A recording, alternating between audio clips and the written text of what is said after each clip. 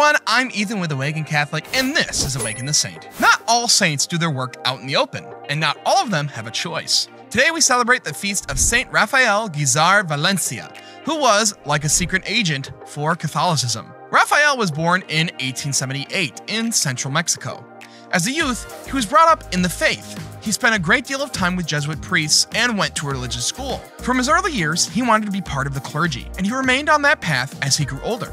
At 13 years old, he entered into seminary, and by the time he was 23, he was ordained. As a young priest, he performed missionary work across several areas of Mexico. His enthusiasm for teaching the faith earned him the position of spiritual director in the seminary of Zamora.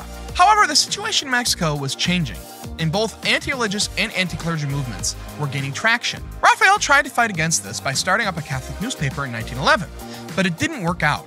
Not only was the newspaper shut down by revolutionaries, but creating it had painted a target on his back. From this time forward, Rafael lived in continual persecution within Mexico. He wandered for years with no home, and the political climate put him in constant danger.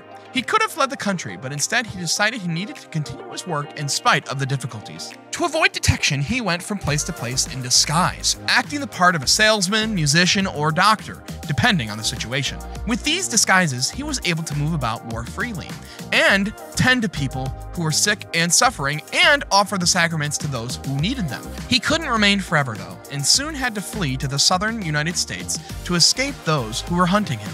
He remained there until 1915, when he began to do missionary work in Guatemala. He was also invited to conduct missions in Cuba, where he worked tirelessly in assisting victims of the Black Plague. In time, he returned to Mexico, where he was made a bishop in 1919. He began visiting every part of his diocese, preaching at many churches, and continuing his charitable works by supporting earthquake victims. He also took a great interest in the education of young priests. He renovated a rundown seminary for this purpose, but it was seized by the government. Once again demonstrating his guile, he moved the seminary to Mexico City, where it ran in secret for 15 years despite continued persecution of the religious. In 1937, he suffered a heart attack that left him weakened. He spent the rest of his days managing his diocese while bedridden until June of 1938 when he died.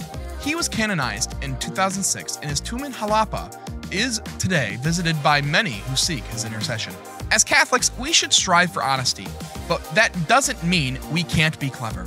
Rafael tricked those who persecuted him so that he could help more people and continue his ministry. God gave us these gifts of intelligence and cunning for a reason, but it's up to us to apply these gifts in a constructive, unselfish way. Saint Rafael Guizar Valencia, pray for us. Awaken the Saint is made in partnership by Spoke Street Media and Awaken Catholic.